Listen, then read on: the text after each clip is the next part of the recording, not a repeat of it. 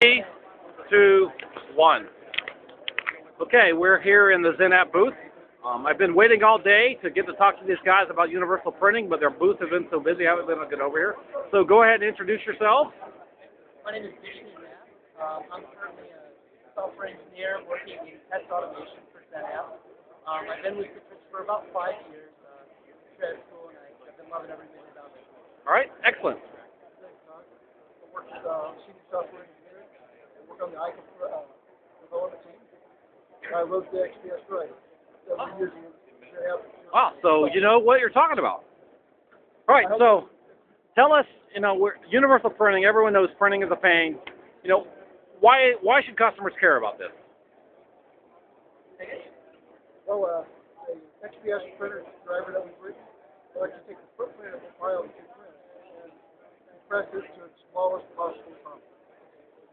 At this point, we are achieving at least 2-to-1 ratio for most printing. Higher with some print jobs, lower with some others, depending on what manufacturer. So what does XPS stand for? XML paper specification. That's a standard of Microsoft development that is the future of printing. Okay, so let's see what you're showing here. Okay. So what I'm going to show you over here is I have a local client printer attached here that's also using the Citrix Universal Print Driver that you would be familiar with, say, in 4.5 presentation server. So not using XPS. Right. Okay. What I've done here is I'm going to print this Word document. This is all inside a session. I'm going to point it to my client printer using using UPD, our Citrix Universal Print Driver, and I'm going to send that print job on down to my printer. Now what you'll notice here is once I print this job and it hits my queue, you'll notice the size here of the actual document that hit the spool of 1.77 megabytes. Now we're going to print this exact same document over here using the new XPS driver so you can compare the size of the actual print job once it hits the queue. Now here's the same document he just showed you on the other computer.